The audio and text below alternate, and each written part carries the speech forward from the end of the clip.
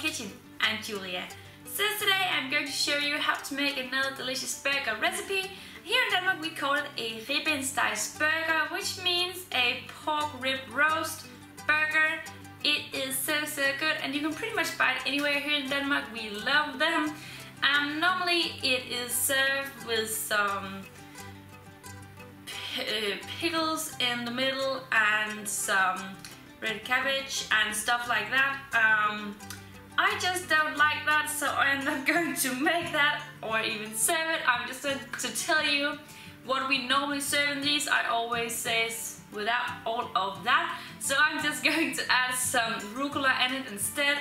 It is just tasty, but first we have to get started with our pork rib roast.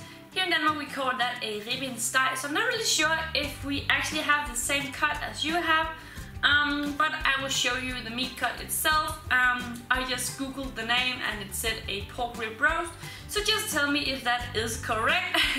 But let's get started with this burger here. So my meat is looking like this. The skin on top here, I've just sliced it down here. Don't cut into the meat, only down to the fat. And then here in the bottom there is these bones. I am first going to remove them when my meat is done in the oven, so I'll just let them sit for now. But yeah, this here is pretty much my meat piece here. I just have a small rib roast here. It is only 1 kilo, so that is a small piece, but that is enough for me. We are only 2 in this apartment here.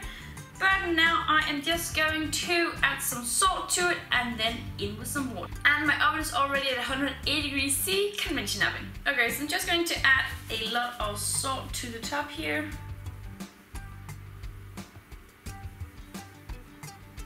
Like that. And then I'm just going to rub it in, down, down, down. Really get it down in to the skin here.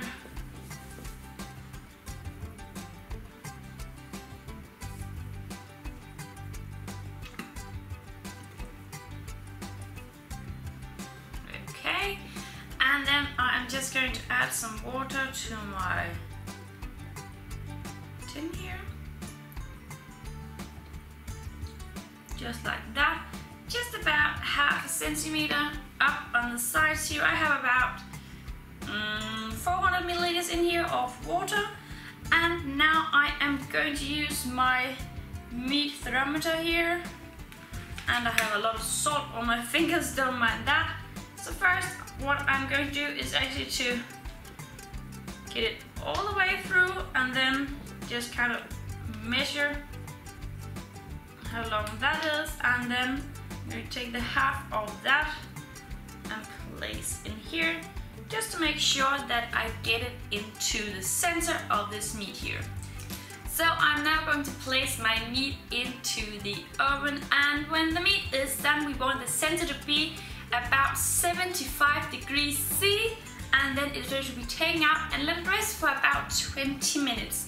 But if the skin is not crispy when it is about 65 to 67 degrees, I am going to turn the heat up to about 230 degrees C, convection oven, instead of the 180 that it is right now.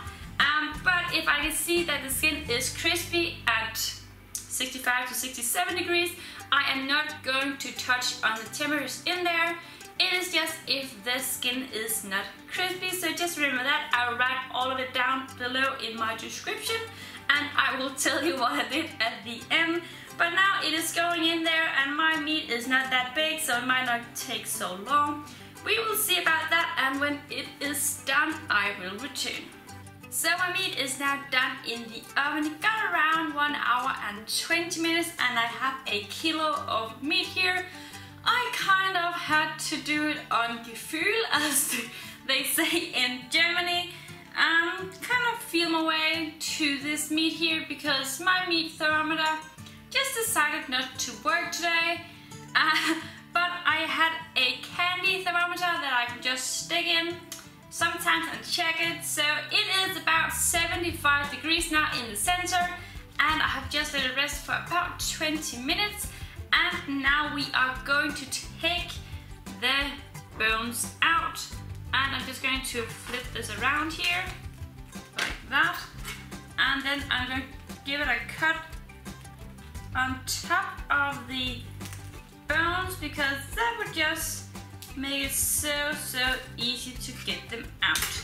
Like that. And then they should just come out easily, like that. Oh my god, it smells so good.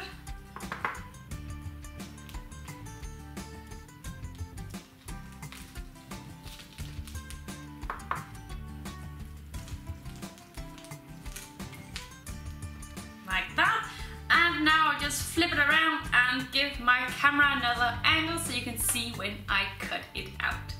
So I have changed my angle now, and I am now ready to cut my meat.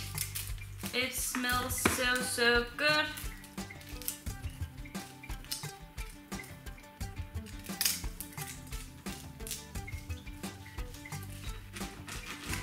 And that is just so juicy. Oh my god.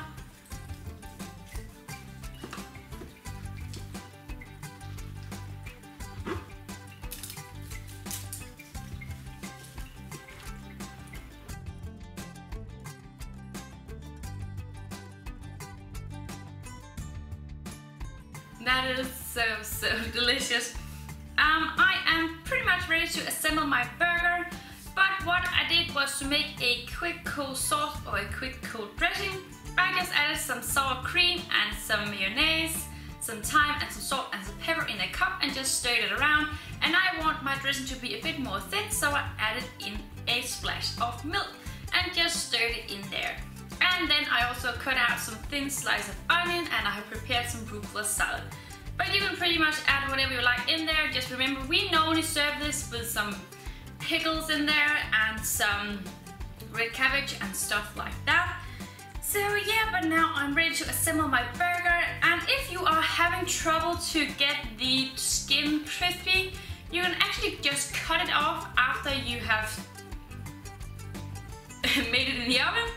And then just cut out into some slices and then place into the microwave with some paper towels on top and on the bottom on a plate. And just give it in there until they are nice and crispy. They will bubble up, and that will be so good. So you can also do that if you are finding it hard to make some crispy skin on this pork rib roast. But other than that, I'm just going to cut some of the fat off this meat here, because this pork rib roast, or a Ribbenstegsburger here in Denmark, is filled with fat, and when you are making a burger you don't want that in there. So I'm just going to cut some of that out, so it is kind of going to be some smaller pieces of meat and then the crispy skin on top. And yeah, after that, when the burger is assembled, it is ready to be served.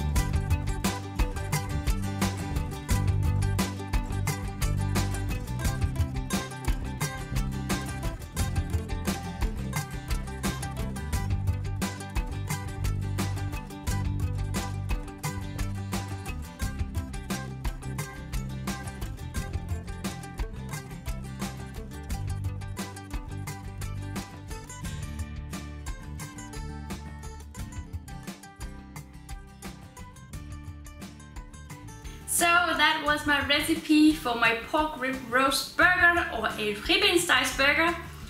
I tried to cut it up just for you so you can see the inside, but all of that crispy skin, it was kind of hard to cut into, but I ended up having it cut open, and now I think I have to give it a taste.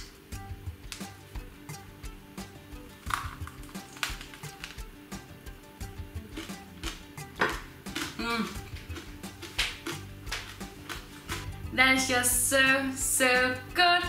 And if you want to give it a go, just go down in my description and you can find all the ingredients down there. And don't forget to subscribe to my channel here, and hope to see you all again tomorrow. Bye!